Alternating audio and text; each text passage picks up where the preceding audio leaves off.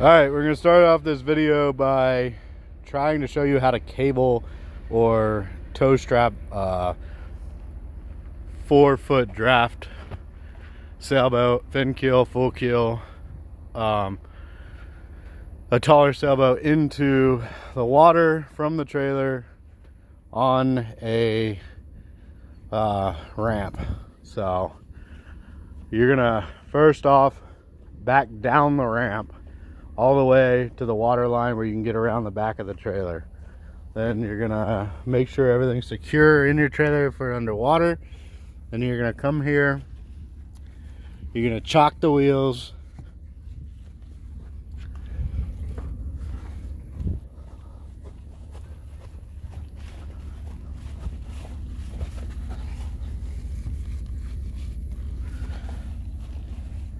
and then disconnect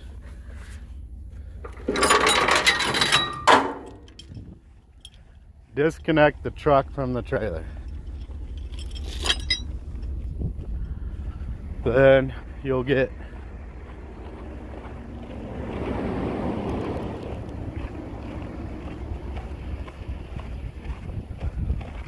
in the truck.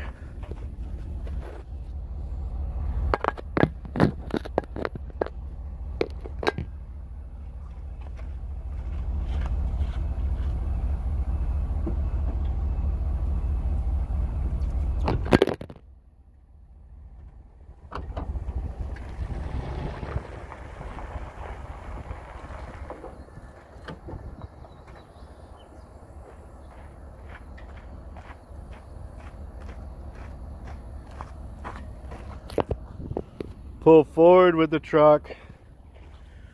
Then you take your tow strap,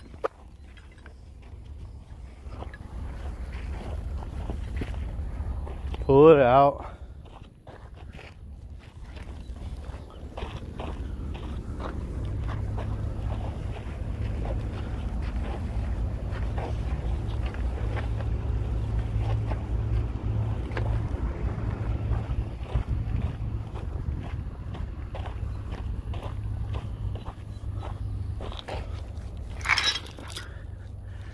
take your chain set up,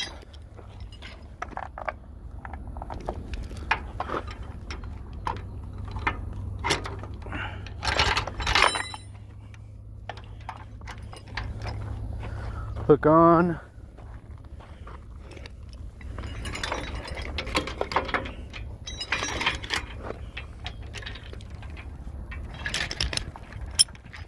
hook on, pull your chain straight, follow it right here,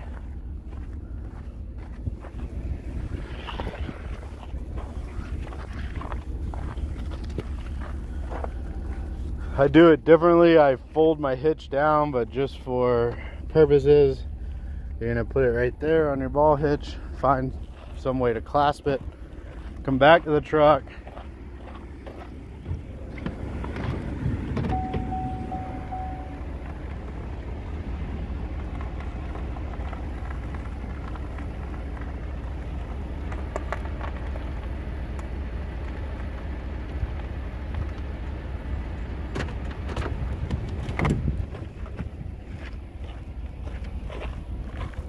continue to drive forward, checking.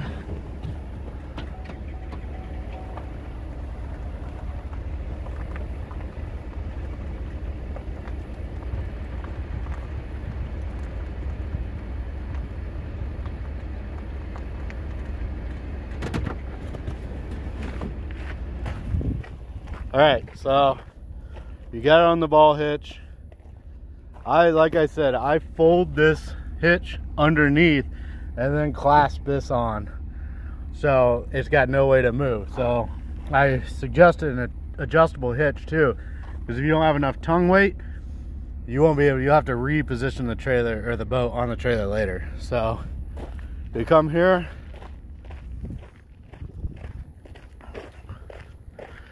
at that point you have your rigging. Looks like shit right now because